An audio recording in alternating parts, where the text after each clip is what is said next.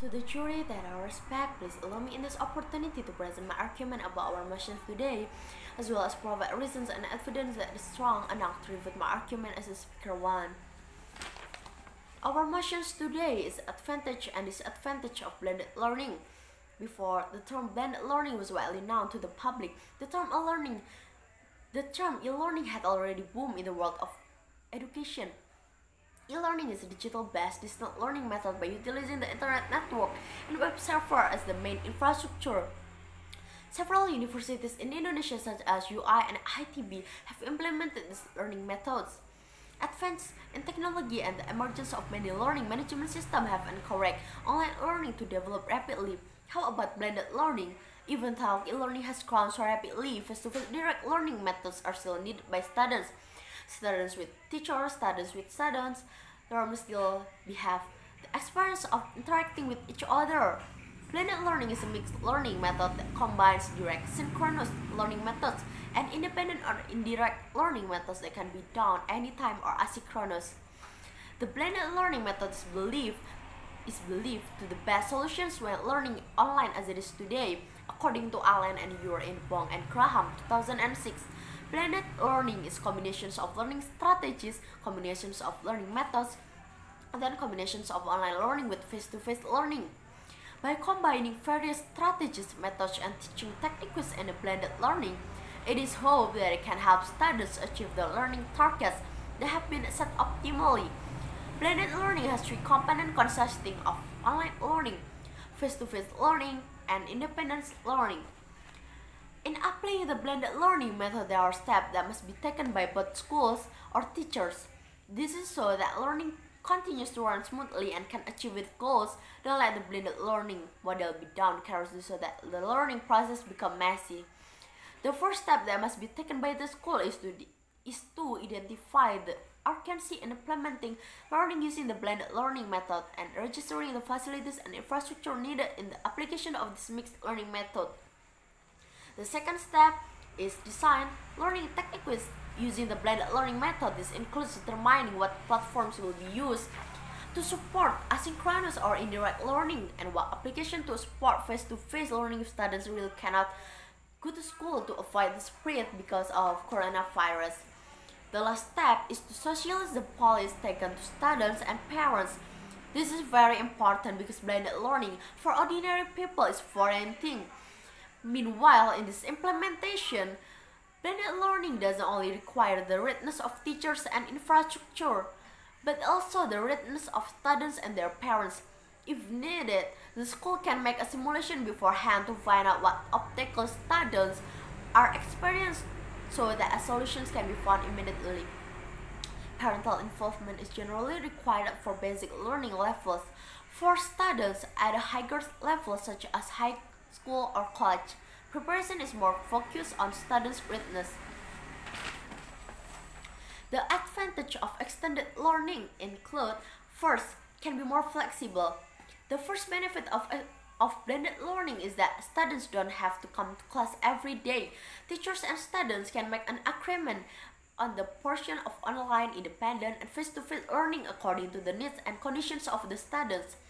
The length and time of learning are also not binding so that teachers and students can make an agreement that synchronous learning is carried out and what applications or media will be used in synchronous and asynchronous learning. Second, save cost and time. The blended learning model allows teachers and students to save more cost and time. Teachers can save on paper use because it can be done paperless. Worksheets, handout, and other learning support that previously had to be printed or photocopied. Now just upload the files and students can download them on their cell phones or their laptops. Teachers and students can also save time because they don't have to pay to come to school. Third is the delivery of more interactive material. The concept of blended learning allows teachers to deliver subject matter presented via the internet and made in such a way it is more interesting and interactive so that it is more detailed and attracts the attention of students. Smart teachers become more creative because they can design learning media that can be used according to the way each other students learns. Example of interactive media, there are interactive videos, podcasts using PowerPoint to presentations, resume material with Canva, and materials ebook format. The last one is more effective and efficient. Each student has a different character and way of learning from one to another. There are students who are comfortable studying in the morning, afternoon, or even studying at night while relaxing and listening to their favorite music. There are also students who are more comfortable studying in their own room, in a coffee shop, or maybe in their classroom.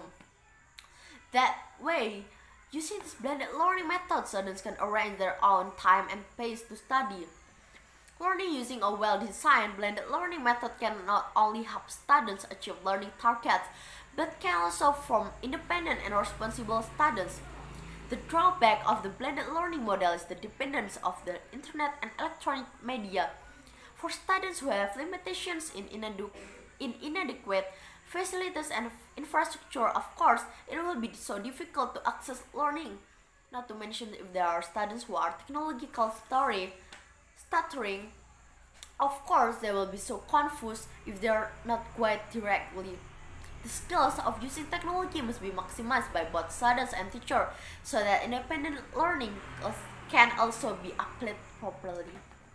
What kind of universities are suitable for doing this blended learning? First is the difficulty of creating interesting e-learning content. Second, have problem with the capacity of lectures and rooms.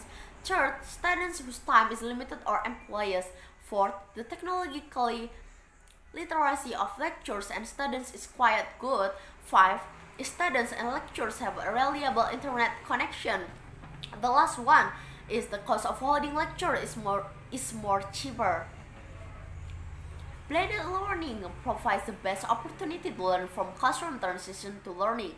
Blended learning involves classroom or face-to-face and online learning.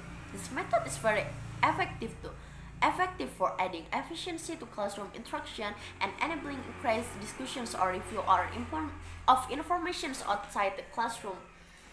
After analyzing several aspects that I have described before previously, I declare that I agree with these motions today because from the side of students and teachers, using this method is very profitable and not hard to apply it.